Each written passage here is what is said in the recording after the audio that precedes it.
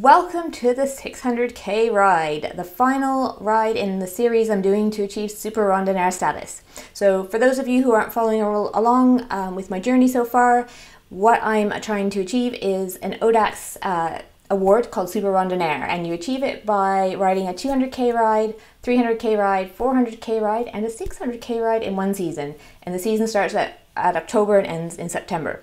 So this ride has been a bit different than the other rides I've done. The other rides I've done have been calendar events. So events in the calendar, you sign up, you register, you ride it with a bunch of other people. It's an event. This ride, the 600, I did as a do-it-yourself ride. So doing your first do-it-yourself as your 600 ride is probably a big ask, but there are a few reasons I did it this way. I wanted to do the 600 in the summer, and the only ride was in September when I'm in Canada, so I wasn't here to do that event. So I chose to plan my own event. So what you do is you submit your checkpoints, your route, and you pick a date and off you go. So there are a few reasons strategy-wise why I chose this as my 600k ride strategy. One was I could pick a route that suited me and what I was trained to, and right now I'm not really trained to do a lot of climbing, so I could choose a flat route. I could also choose a point A to point B route, and I find that more satisfying than a loop. You know, if I'm going to ride 600k, I think mentally for me that was going to be just more fun to go from point A to point B, not end up back where I started. So that was another side of the strategy. The other side was to try to use the wind to our favor. So choosing the direction we did, we were hoping the winds would be normal and we'd get a little boost from a tailwind, at least not to have to fight headwinds. All of those reasons were why I chose to do it yourself. I could use those strategies and into my favor and hopefully succeed. It meant we had to book ferries and trains and such to get us to the start, so we took the ferry, as you can see, and we started in Cannes in France, and we cycled our way to Brussels along the coast. So in that way, the wind is usually a southwest wind, and it was on the day we chose, and that was great because we were going northeast a lot of the time, and we didn't have to fight a headwind, and we got a boost from the tailwind. So if you want to find out the things I would do differently, be sure to stay tuned for the next video where I'll talk through the things I would do differently, and I'll talk to the things that worked, and I'll show you the kit. So be sure to subscribe for that video, which will be coming up next. Come along for the ride, see how we get on, and I hope you enjoy it.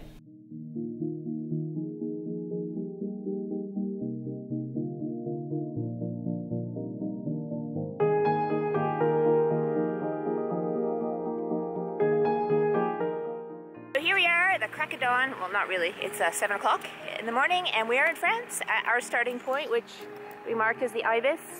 So proof we're at the starting point. Nathan's ready. I'm ready. So we're gonna go for it. We're gonna enjoy the ride, enjoy the journey, and see what it brings. We did sleep on the ferry, and now we're ready to go.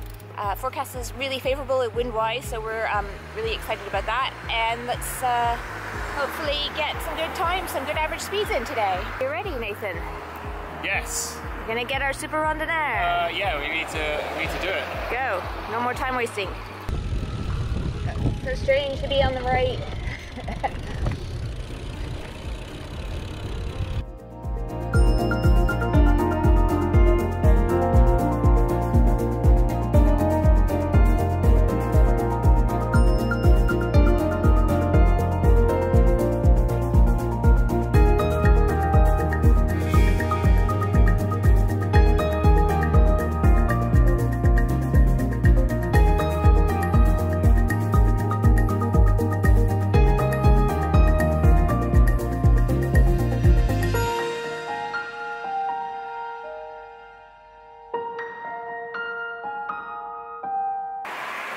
So we're 36k from the ferry, not far, but we've just found a gas station and we're busting a gut, so making use of that. But good weather, beautiful day, the roads are starting to get busier, but we are not going to starve. There's no end to bakeries along here, and it's quite populated, so we're not worried about going hungry, but the roads are getting busier, so hopefully the drivers will behave. The bus drivers around here are not very impressive. So hopefully that won't continue.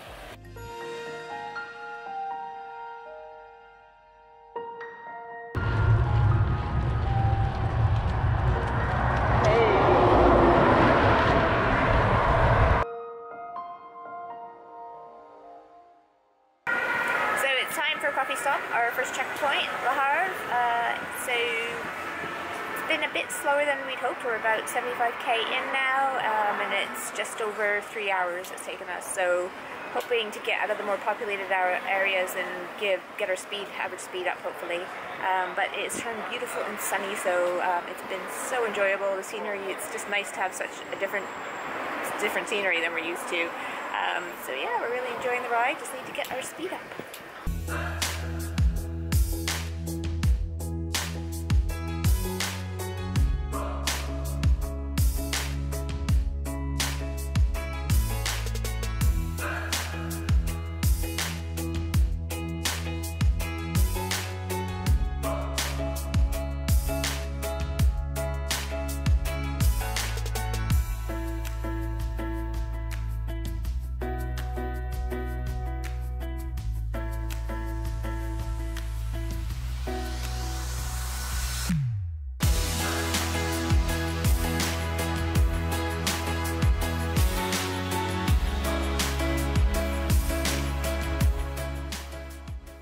We are in Dieppe right now. I'm just having a quick coffee, chocolate eclair, toilet break, and go. So it's almost 5:20, and we have another 2 hours to the next town, next checkpoint for us, and dinner hopefully.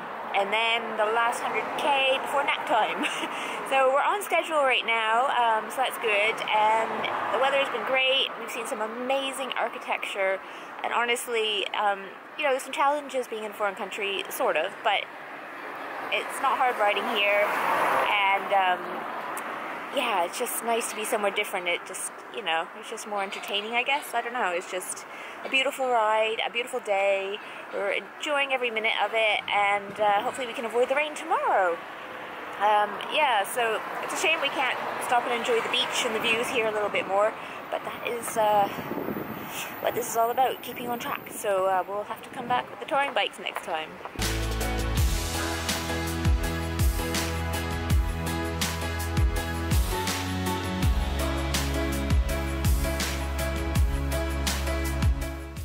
That was not Dieppe, that was somewhere else. 4k later, we are actually in Dieppe now. So Nathan's getting a receipt. This is our checkpoint. Nathan had a Garmin issue, so we're having to collect receipts as backup for Nathan's submission for his Super Randonneur status. But anyway, yeah, so now we're in Dieppe. We got overly excited before and saw the Canadian flags. There are Canadian flags here too as well. But yeah, we won't get to see much. The waterfront's over there. As you can see, it's much busier and noisier here, but the water's down there and all kinds of Canadian flags. So yeah, perhaps I'll be back one day to properly explore. But yeah, today we're on a mission. The real Dieppe receipt.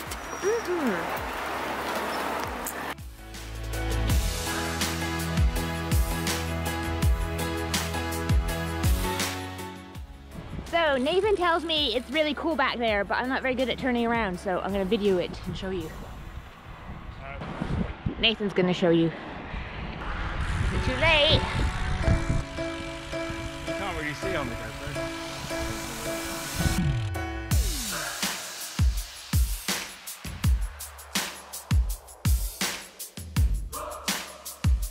Good evening. It is 8:30. We are in Le Tréport. Another checkpoint for us, and 100k to where we intend to have a little sleep.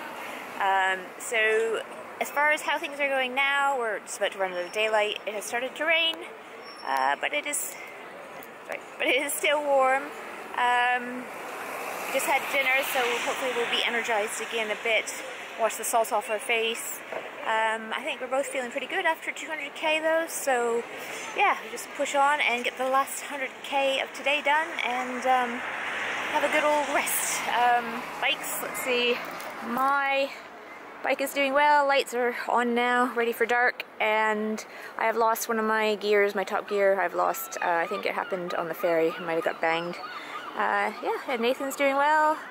He's ready to go. He's standing in the rain, so we shall get going before we get too wet and cold.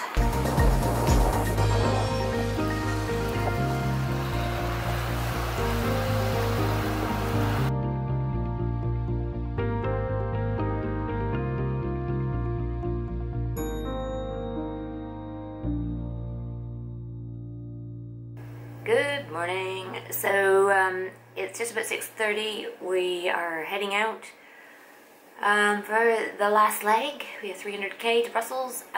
It's not such a nice morning. It's windy and it's rainy, but it's warm and the wind is in favorable directions. So hopefully it will push us along. We'll get good speed this morning. Yeah, so we're pretty tired. We had about 3 hours sleep last night. We got the literal last room in the town. It's a bank holiday weekend. We didn't realize that, so we showed up and all the hotels were full, and we were trying to figure out where to go, train station, church, calling every hotel we could find in Google, and luckily the woman at the hotel found a room for us. As we stood outside frantically searching for a place to stay, we were just hovering under their doorstep trying to keep dry and warm, because it was actually literal gale force winds. So we were pretty worried for a while there, but luckily we have this beautiful room at the Audax hotel. We ate all the breakfast and now we're going to get going.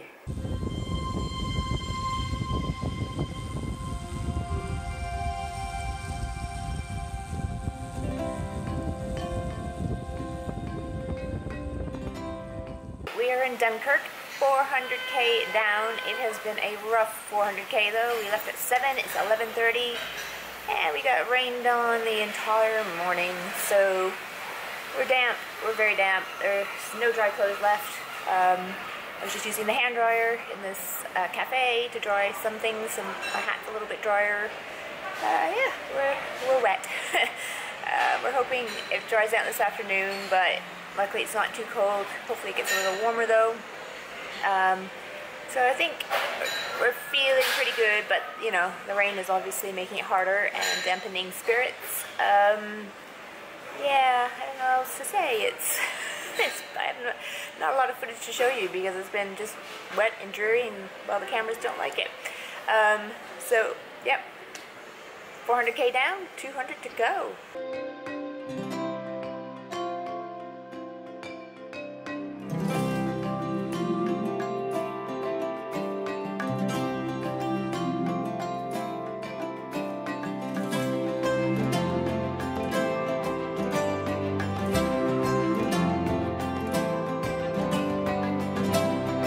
The sun is trying to come out, but it is still raining.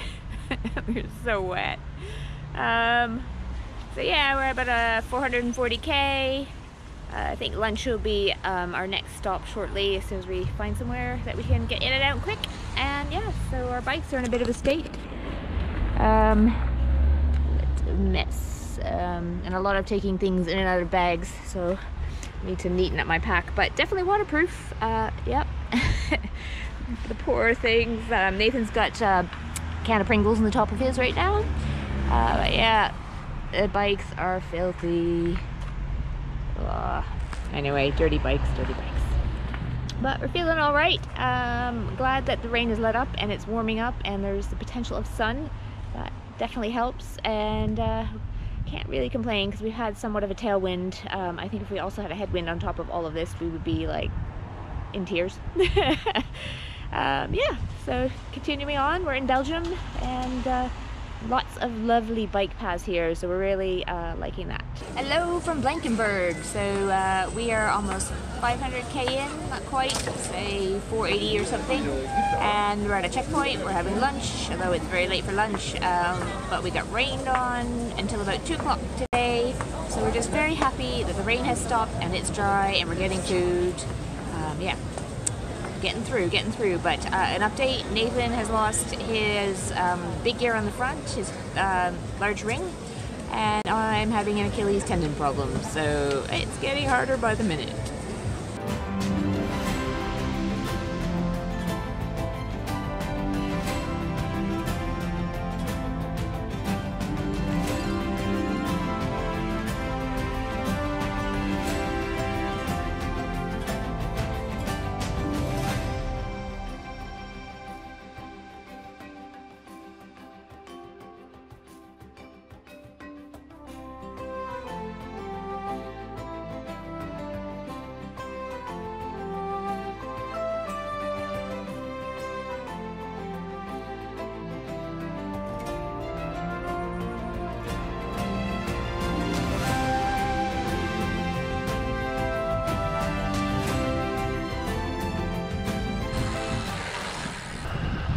100 left.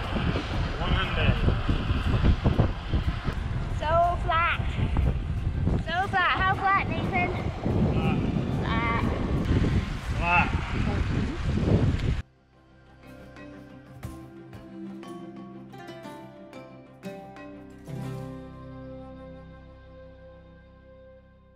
We did it! We didn't record because it started to rain when we got to the EU Commission, which is our finishing point.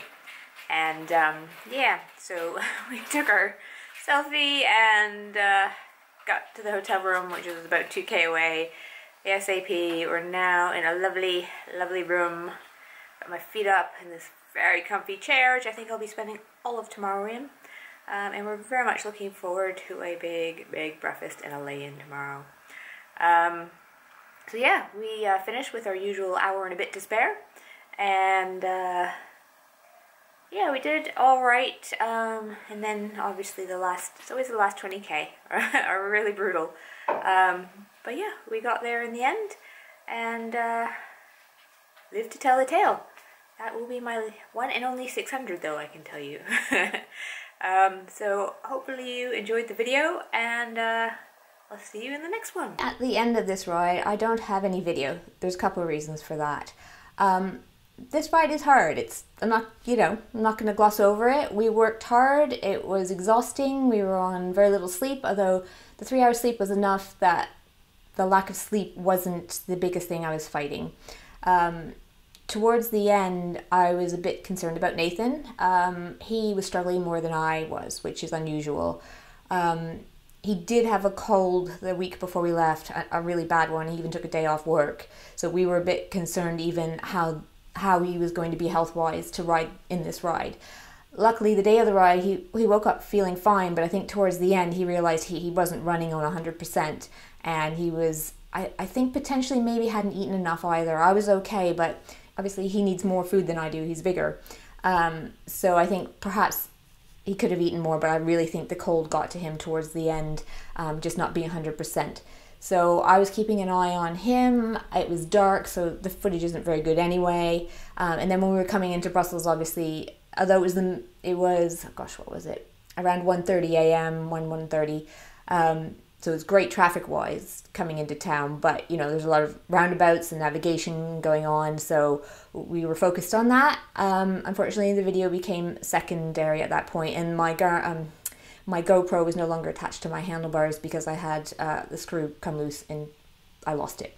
So there's some technical difficulties coming into play. There's the challenge itself, and then when we got to the end was the EU Commission, and we got there and it started to rain. We had been wet so much that day. We just wanted to get to the hotel. We wanted to get a hot shower. We just needed that. And Nathan in particular just wanted to get to the hotel, which was about 2k away. Yeah, so as you can understand, it was a hard ride. We were happy to be at the end, but it's not like the end of a normal ride where you're like super ecstatic. It's a bit of a, we did it, let's get to bed kind of feeling. So another factor I was dealing with, from about the point where we had about 250k left, I had a problem with my Achilles tendon, and it was excruciating after a while. Like every pedal stroke hurt. Every time I had to stop and start, it was a very slow getting back up to speed because I couldn't put a huge amount of pressure on my left foot because it hurt so bad when I put the foot down to start off and to push off that it made me nauseous. So every time we had to stop and start, it was just unbearable. Once I got, to speed, I could pedal through it and that was fine. So every time we had to stop, I just wanted to cry. So yeah, that last 250k was a bit excruciating for that reason. But in reality, as far as like the body and the muscles and being alert, I felt pretty good. So if I didn't have that Achilles tendon problem, I was feeling pretty strong otherwise. Like I said earlier, I'll be doing a video on the things I would do differently, the things that worked. I'll show you the kit we used, and answer any questions. I've already got some questions from Twitter, so yeah, put some questions below and I'll throw those in for the video. I'll be doing that one next. And yeah, subscribe if you want to know more about how we got through the 600k.